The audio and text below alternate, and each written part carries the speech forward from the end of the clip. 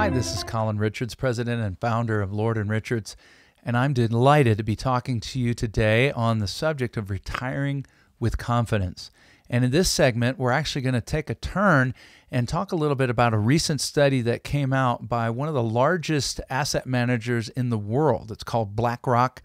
Maybe you've heard of the big banks like Goldman Sachs. Well, BlackRock is 5 times the size of Goldman Sachs. BlackRock manages over 10 trillion in assets. And so it's really powerful when they come out with a study on retirement because they're interacting with people at a level that's almost unimaginably large.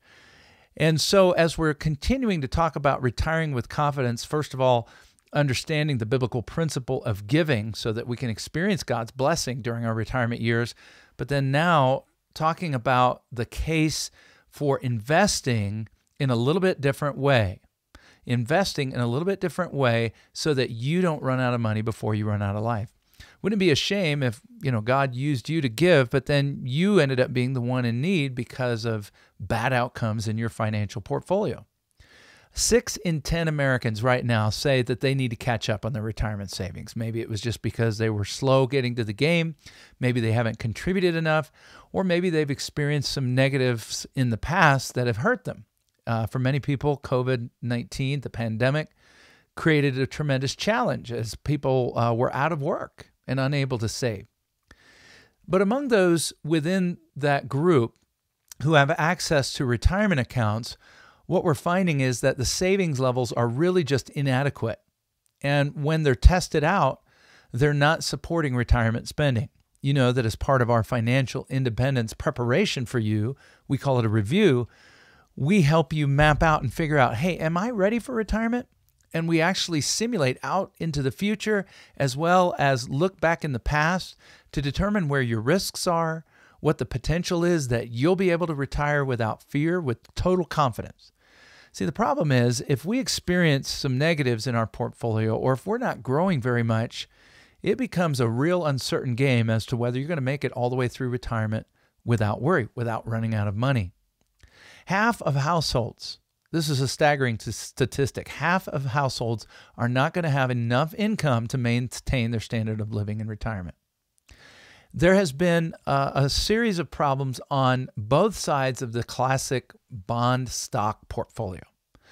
Number one, bonds have had low yields for an incredibly long period of time, and that is projected to continue. So when you're looking at the fixed income or the safe part of your portfolio going into or in retirement, that's really a critical piece because we've known for a long time, financial planners of any depth know that as we get closer to retirement and particularly get into retirement, we really need to start de-risking your portfolio, putting less risk in rather than more. You say, well, don't I need growth? Absolutely. So that presents a challenge when the part of your portfolio that's supposed to be safe is not growing. On the other hand, if we decide we're going to put most of our money in equities or a substantial portion, BlackRock is telling us they expect an average of 5% returns in big companies, large cap stocks over the next decade. People have gotten used to a lot more, and that presents a challenge. There is a critical period. We call it the red zone in retirement. In the 10 years that start just before and continue into your retirement. So 5 years on one side of retirement, 5 years on the other. During this period, a high percentage of negative returns, in other words, too many losses, can permanently impact and decrease the likelihood of your success. We call it sequence of returns risk. Think of the market returning 10, 9, 8, 7, 6, 5, 4, 3, 2, 1 over a 10-year period. Well, that'd be a 5% average return. Or how about 1, 2, 3, 4, 5, 6, 7, 8, 9, 10? Well, that'd be a 5% average return. But did you know that the number you wind up with, if those are your returns, is different? The one where you start with the high returns and move lower is better than the one where you start with the low returns and move higher. Really interesting. So average returns are not a great way to test your portfolio. I see this, unfortunately, all the time. Advisors run a little one-pager and they say, oh, based on this, if we can get a 5% return, you're fine. Oh, well, we're going to get more than that, so we're good to go. Wow, folks, nothing could be further from the truth. Those little reports aren't worth the paper they're written on. What you got to do is have someone come alongside of you who will test your probability of success in retirement and use real intelligent software, okay, who will truly map out what would happen if you got sick, what happens if you retire on the day that you're planning, but maybe someone passes away, right? And you lose part of the income in the household.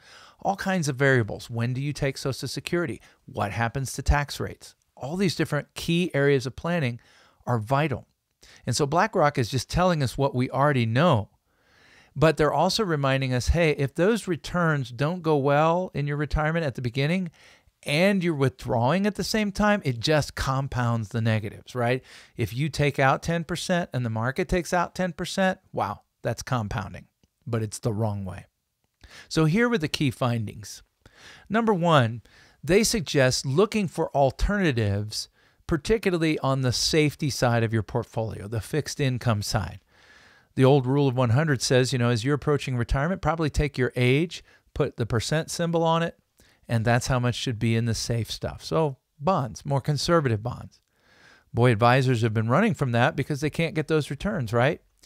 But if we go back to that rule and we find a bond substitute that has the power to deliver returns, but also maintain safety in your portfolio. At Lord & Richards, we use a number of devices that do this. In BlackRock, they point to a fixed type annuity. So annuities that are fixed don't go down, even in bad markets. And they have the opportunity to link to a market index and get some of the up, none of the down, some of the up, none of the down. So it's a pretty cool tool, right? And depending on the type of product, you can get them with no fees. I know some of you have heard maybe bad things about annuities, but those are generalizations usually put forward by people that don't offer the right kinds of products and tools for retirees. And so certain types of annuities can be low in cost, high in safety, and provide good, solid growth during periods of market upswing, but that especially important floor under your feet during the downswings. Number two, this type of an approach offers a greater upside in the median scenario. When BlackRock ran returns and they had stocks and they had bonds and then they inserted what we call principal protected market linked investing, right? Safe, but with the opportunity to grow, it increased returns on average for most portfolios. It also reduced those bad outcomes by inserting something that's rock solid safe and putting that in place of some of the more volatile assets. You can decrease the likelihood that you're going to have those negative, bad returns at the beginning of your retirement. And then finally, some of these offer a special kind of index called a volatility control index. And it really helps provide more certainty about the future. Those volatility indexes reduce these wild, disparaging income outcomes. Pardon me, not income, outcomes. So they help reduce this variance between, oh, it works out great, and oh, that works out terrible, all in the same test.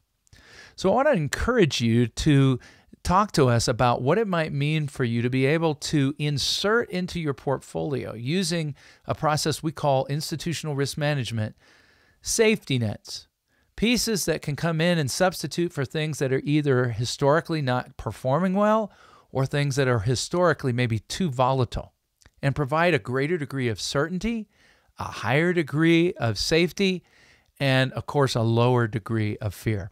It all starts with a conversation, and I'd love to chat with you about it today.